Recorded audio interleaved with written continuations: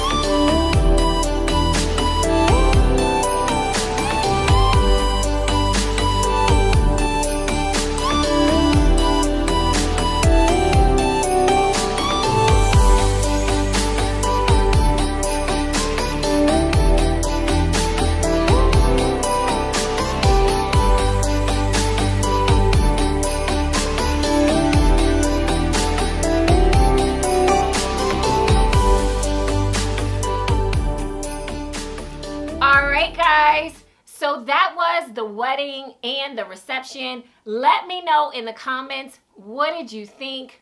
I have to be honest, when my clients reached out to me and told me that their wedding colors were navy blue and red, I was like, how is this gonna look? But after I seen their engagement photos and after I seen some decorations, I was like, okay, I can do this color combination. So my client loved how everything came out. But of course, guys, of course, there is always something that goes wrong.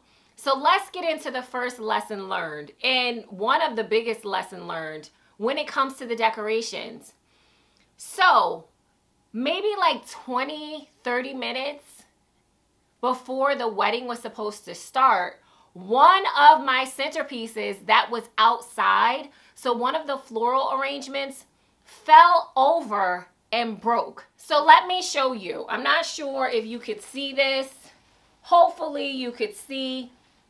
But next to the flower wall, I put these two big floral arrangements, right? And I wanted to use these glass vases because I think they're so elegant and they're in my inventory, right? So I wanted to use this. How about it ended up tipping over, falling and breaking like 15, 20 minutes before the ceremony. Like I was like freaking out. And I put rocks in here because this is a very lightweight vase, right? So I put some rocks in here to kind of weight it down and keep it in place. And even with that, a wind just came right along and knocked it over and broke. So we all had to go outside, you know, sweep up the vase, get all the broken glass up. And then what I ended up doing, thank goodness my mom suggested this, was just putting these directly onto the pedestals because I just didn't want to chance it with this vase. I didn't want to chance it again. And then heaven forbid it falls and breaks during their wedding ceremony. So yeah, that was a big lesson that I learned. when it comes to outdoor weddings, and if my clients want me to put these floral arrangements outside, then I'm gonna have to use a heavier vase and a bigger vase so I can fill that with a bunch of sand and a bunch of rocks to really weight it down, okay? For all of my florists, you know, who are watching this video, if you have any tips, please feel free to leave them in the comments, okay? So that was a bummer. Of course, when the vase fell over and broke, the wedding guests were sitting there and all I hear is everybody gasping, right? So everybody goes, and I'm like, what happened? And of course, it was my floral arrangement falling over. So that's the thing with outdoor events. There's just so much that you can't control, right? You have to plan for everything. Bad weather, you have to plan for wind, you have to plan for the heat. So that brings me to my next lesson learned, guys. With this event, even though it wasn't that hot outside, so it's probably in the low 80s, with the humidity, it felt like it was almost 100 degrees. Like the humidity was so, oh my goodness. It was like, you know how it feels like you're just sticking, like everything is sticking to you and you're sweating? Like it was that type of heat. And unfortunately, guests came early. The wedding didn't start until 2 p.m. And guess what time the guests started to arrive? At 12:30 p.m. Because my bride had told people that they could come as early as 1 p.m. But the thing is, guys, is that there was no indoor option, right? The wedding was outdoors. Even though we were having the reception indoors, right? My client was having the reception indoors, but that was just for the guest tables, the head tables, right? There was no indoor seating option for the wedding. So I felt really bad. You know, there were people who were asking me for water.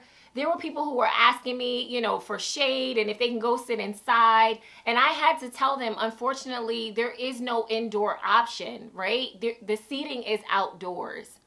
So going forward, if I have a bride who wants to get married outdoors in the summer, I am going to tell them that really you shouldn't have your guests coming more than 30 minutes beforehand, right? Your guests don't need to be there an hour and a half before the wedding if they have to be sitting outdoors. All right, guys. So those were the lessons that I have for you. If you have any questions on where I got my materials from, including these big red flowers, please be sure to check the description of this video, okay? If you have any other questions, please let me know, and I'll see you in my next video.